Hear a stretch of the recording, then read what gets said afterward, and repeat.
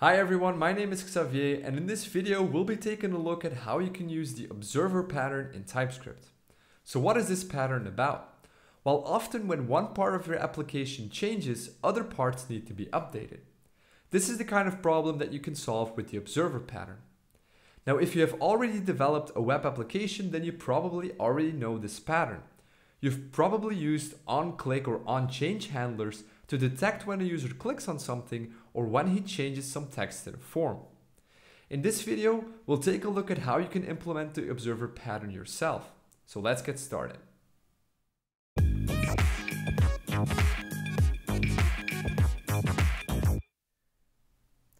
Okay, so here I am in Visual Studio Code, and in this video, we're going to write a weather station. So I've already set up a weather station class and a temperature display class.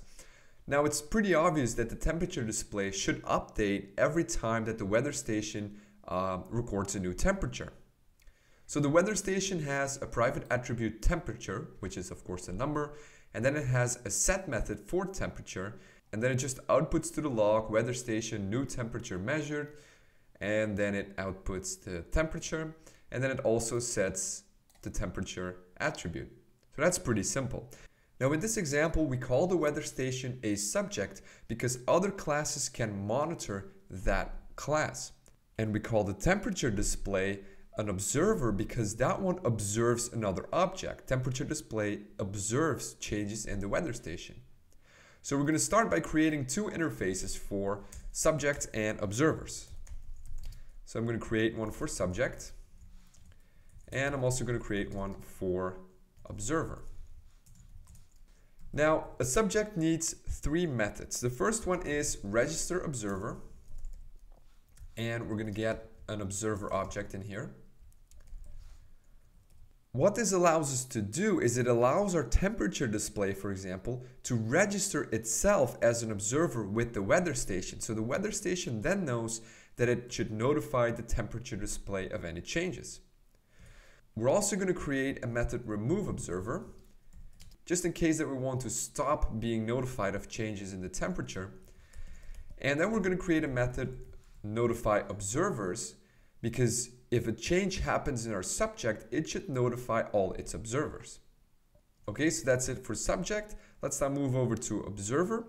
This one should have only one method, and that's update.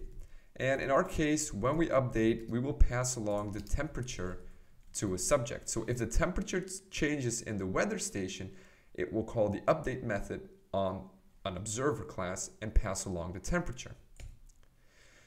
So let's now implement these interfaces. So I'm going to say that the weather station implements the subject. And this is going to throw an error because I have three methods that I need to implement. So I'm going to say implement missing methods. There we go. So here we've got register observer, remove observer, and notify observer. So we're going to implement them one by one. The first one is register observer. Now what we want to do here is we want to keep track of this observer that we get here as a parameter. So I'm going to create a new private attribute for our weather station. I'm going to call this observers, and this is going to be an array of observer objects, and I'm going to initialize it as an empty array. So when someone wants to be notified of changes in our weather station, well, then he calls the register observer with a reference to himself, and all that we're going to do is we're going to say this.observers.push O. So we're going to keep track of this observer. That's everything that the register observer method should do. Now let's do the remove observer. If someone wants to be removed as an observer, well, then we first have to look where he's positioned in our array. So we're going to fetch the index by saying this.observers.index of O. So we're going to look up where he is in our array, and when we know his location, then we're going to say this.observers.splice, and we're going to take away the element at the index. So that's the remove observer method. It's still pretty simple, pretty straightforward. We're just manipulating an array here. Now comes the notify observers. Every time that something changes in our weather station, we should notify all of our observers. So we'll need a for loop. So we're going to iterate over all the observers. So I'm going to say observer of this dot observers. Just loop over them, and we're going to call the update method on each observer, and we're going to give it our current temperature. Okay, so that's it. There's just one more thing that we need to do. Every time that our temperature changes, we're going to call the setTemperature method, and then we also want to notify our observers. So we're just going to say notify. We're going to say this dot notify observer. And actually, let's make this plural because there could be multiple notify observers. There we go. And also going to change it here in the interface. Okay, so that's everything that we need to do in our weather station. Now we can go and implement our observers. So in this case, we have temperature display. We're going to say that this implements the observer interface. Then it's going to complain again because I need to implement some methods. There we go. And temperature display has only one method, and that's update. So whenever the temperature updates, we want to do some logic in here, but I'm just going to fake some logic. I'm just going to say, I'm just going to log something to the console. I'm going to say temperature display. I need to update my display, for example. Right, and then your logic would go here. Now that's not enough. We need to actually say to the weather station that our temperature display wants to be notified of changes. So let's do that right now. Let's create a private attribute here. We're going to say that we observe a subject. It should be of the type subject. And we're also going to create a constructor in which we're going to receive the weather station, which is a subject. And we're just going to keep track of this subject. So we're going to say this subject equals the weather station. And then we're going to register ourselves with the weather station. So we're going to say weather station dot register observer, and we're going to register ourselves as an observer because our temperature display wants to know when changes happen to the temperature. Okay, so that's it for the temperature display.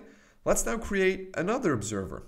This is the beauty of this pattern. You can have many observers that will be notified when a single element in your code base changes. In this case, it's our weather station. So let's say I also want to have a fan. So I'm going to copy paste the temperature display. I'm going to create a class fan. I'm going to leave the private attribute here intact. I'm also going to leave the constructor as is.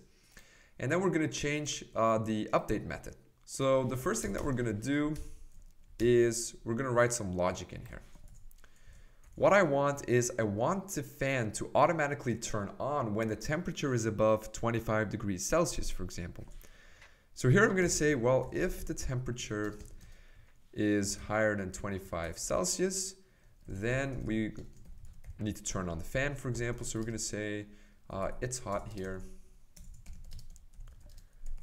turning myself on. And then you obviously here you want some real logic, not just a console log. And if it's colder than that, we're going to say fan, it's nice and cool. And we're going to turn myself off. There we go. And again, here should come some real logic and not just a console log. Okay, so that's it. Now, how do you use the observer pattern? Well, you just create instances and pass references along. So the first thing that we're going to do is we're going to create our own weather station. So we're going to say new weather station. There we go. And then we're going to create an instance of our temperature display. I'm going to say new temperature display. And we're going to give it our weather station so it can ask the weather station to be kept in the loop. We're going to do the same for the fan. So we're going to say fan is new fan, and we're also going to give it a reference to the weather station. There we go. And now we're going to play with it a bit. So we're going to say weather station. We're going to simulate a temperature change. So we're going to say that the temperature is now 20 degrees Celsius. And then we're going to duplicate this line. And after a while, we're going to say, oh, the temperature rises to, for example, 30 degrees. Okay, let's now take a look at what will happen. So I'm going to run the TypeScript compiler to compile this to JavaScript, and then I'm going to run it in Node to see the output.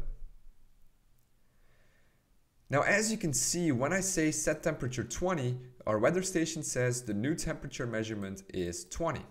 And immediately followed by that, the temperature display is going to say, oh, I need to update my display. And the fan will say, it's nice and cool, I can turn myself off. That's exactly what we want. We made a change to our weather station and it automatically notified all of the observers that are subscribed to changes in the weather station.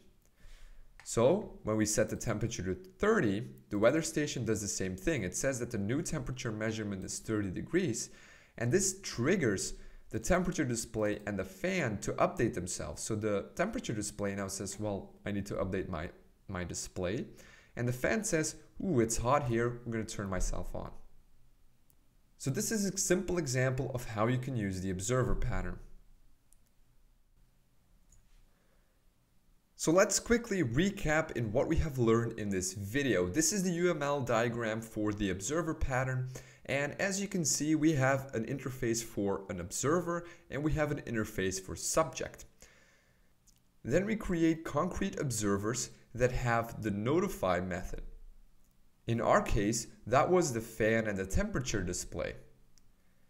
On the subject side, we also create a concrete subject, although that's not shown here on the UML. And that one is responsible for keeping track of all the observers. So it has register observer, unregister observer, and notify observers. And you can also see that whenever you call the notify observers method, it should run over all of its observers and call the notify function on each and every one of them.